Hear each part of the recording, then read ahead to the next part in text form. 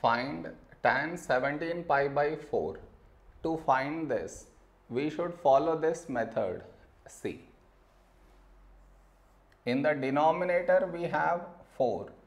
In the numerator 17. Now you should check. 17 is close to which multiple of 4? What I mean is 17, and here you should write multiples of 4, that is 16 and 20. Now 17 is close to which number? This is close to 16. So 17 should be written as 16 plus 1. So this will become tan. In place of 17, now we should write 16 plus 1 pi by 4. This is your step 1. Next, tan.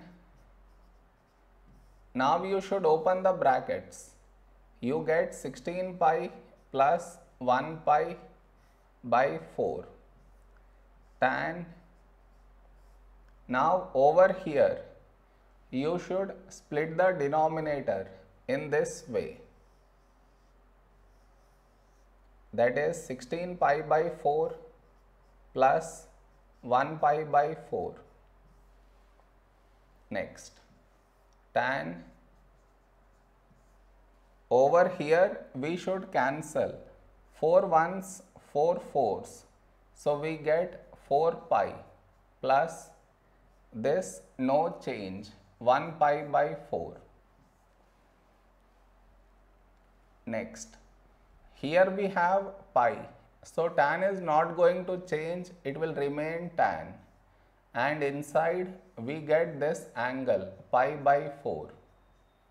Now the question is, will we get here plus or minus?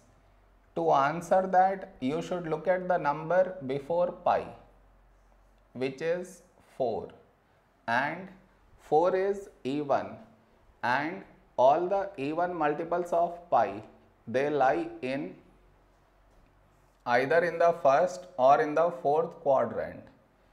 So now to select the quadrant, we should look at this symbol.